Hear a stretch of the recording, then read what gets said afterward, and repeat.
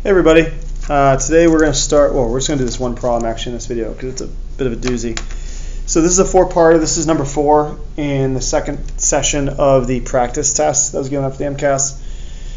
So this is a data set, right? So they're going to give us information here. They give us 10 numbers and they go ahead and tell us that a coach recorded the number of goals scored by a soccer team in each of his 10 last games. Well, 10 goals in a game. I guess they didn't use the mercy rule on that one. So it goes along to ask us some questions. Now, the first thing before I say anything is for this problem, you really would want to use scrap paper with a problem like this. So make sure when you take the MCAS, you're using the scrap paper to really make your life easy. To attempt to calculate this without writing anything down is a surefire recipe for disaster. You want to write these numbers in order, okay? You want to do that. So you'd want to use your scrap paper here when you're working on this problem. So the first thing we do, use scrap paper. Don't try to do this without writing these numbers down. If you try to do that, I guarantee you're just increasing the likelihood of you making a mistake. So we're going to put these in order from lowest to highest. So we're going to go with 1 and 1. And you should be following along with the packet I gave you. There's also a link in the video description. You should look at this digitally, like while we're doing this. Try this. You should have already tried this problem, obviously, and then you should be watching this after you've tried it. But if you're just doing it with me, I guess, make sure you're looking at it digitally because you'll see why this would not be something you want to do without scrap paper. All right. So 2 and 2 and 2. Okay, how many 3s are there? 1, 2. There's 3 there, and there's a 3 there. No 4s, we got 2 5s, and we have 10. Okay, so this is 10 games, so let's make sure we have 10 numbers here. 1, 2, 3, 4, 5, 6, 7, 8. Oh, we're missing one. 1, 2, 3, 4, 5, 6, 7, 8, 9. Yeah, we're totally missing one. Let's go back and do that again. So 1, 1. I forgot a 2. Yep, I didn't write a third 2, that's why. So that's why we always count after we do it to make sure we have 10. 1, 2, 3, 4, 5, 6, 7, 8, 9, 10. Yep, now we're good. Okay. So it's asking us to find the first quartile, the median, and the third quartile. So median's actually is Q2. So Q1, Q2, Q3. So if you've done box whiskers, which all of you should have, this should ring a bell. If you don't remember it, it's okay. I forgive you. Don't blame you. 1, 2, 3, 4, 5, 6, 7, 8, 9, 10. So the median will be the middle number. So because we have an even number of entry points here, data points, it's going to be in between the two of them. So 1, 2, 3, 4, 5. It's in between those two. That's where the Q2 is going to be, or the median. And it's going to be halfway between 2 and 3, which in this case would be 2.5. Okay, that's our median. And the Q1 would be the middle point here. So we have 1, 2, 3, 4, 5. So that's the middle point right there. That's a Q1. Q1 is 2. Then 1, 2, 3, 4, 5. So our Q3 is 5. Okay, there we go. What is the interquartile range of the data? Sure, explain it again. So IQR is the range of the quartile. So it's Q3 minus Q1. That's how we calculate that. Okay, and again, this is something they expect you to remember. So you saw this once in geometry, like for maybe a day, and they want you to remember this. So this is why it's really important that we go over this together and you're taking time to review this. Okay, zoom in a little bit more. There we go. So Q3 is going to be 5 minus Q1 minus 2. Our IQR is 3, and this would be enough work to show you this. So quartile 3 minus quartile 1 equals IQR. And there we go. Okay. Here they tell us that the value 10 is an outlier. Explain how this outlier affects the distribution of the data. So outliers, oops.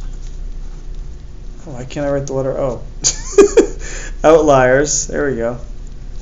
Outliers can skew the data.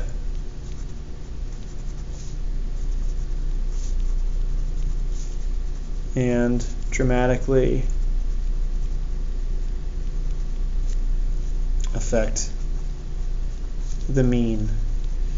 So, think of this. So, if you have a set of, just as an example, let's say we have like 2, 5, 7, 8, right? And I replace 8. Let's say I replace 8 with like 2, 5, 7, 94, right? This mean, the mean from here to here will dramatically change. Just an example, I'll show you this. So 8 plus 7 is 15, plus 5 is 20, 22. So 22 divided by 4. Let's figure what that is. Can you see this? Make sure. Here we go. 22 divided by 4 is 5.5. Okay. Now let's do this one. So 2 plus 5 plus 7 plus 94. Divide that by 4. So as you can see, it's 108. 27. It's a pretty dramatic jump, right? So outliers can really dramatically change the way our mean looks. So it can really change the way the data is viewed, unfortunately. So yeah.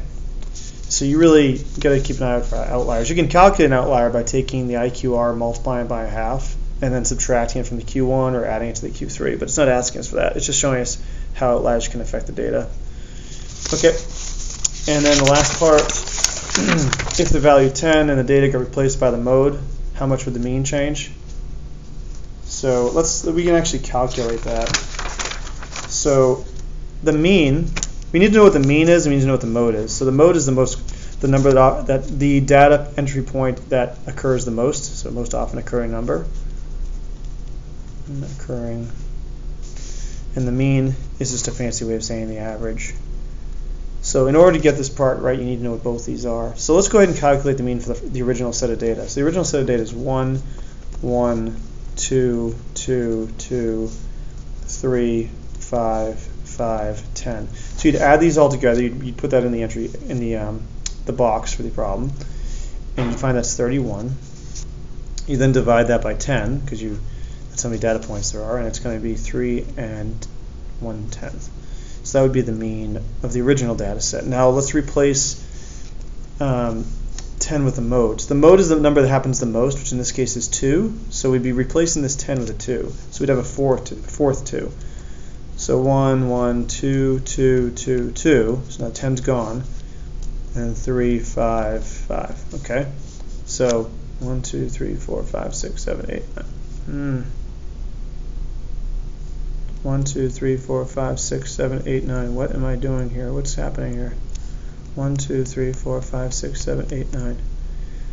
Totally screwed that up. Hold on a second here. So, again, it's a good thing I counted here because I forgot the extra 3. So, let's try that again. So, 1, 1, 2, 2, 2. Then there's 2 3s. 5, 5, 10. Okay. Again, that is why we always want to make sure we count when we do this. There's 10 of these. 1, 2, 3, 4, 5, 6, 7, 8, 9, 10. Yep, there's 10. Good. All right. So 1 plus 1 plus 2 plus 2 plus 2 plus 3 plus 3 plus 5 plus 5 plus 10. And that gives us 34. Let's add that again just to make sure we didn't make a mistake. Plus 1 plus 2 plus 2 plus 2 plus 3 plus 3 plus 5 plus 5 plus 10. Okay, 34. Okay, cool. We divide this by 10 because that's how many points there are, and we get 3 4/10. That's the mean of the original data set. Now the new mean, we're going to replace the 10 with a 2. So we're going to have 1, 1, 4 2s, and then 2 3s, and 2 5s. Okay, so let's add that up. We're going to have 1 plus 1. You see that? There we go. There's 4 2s this time.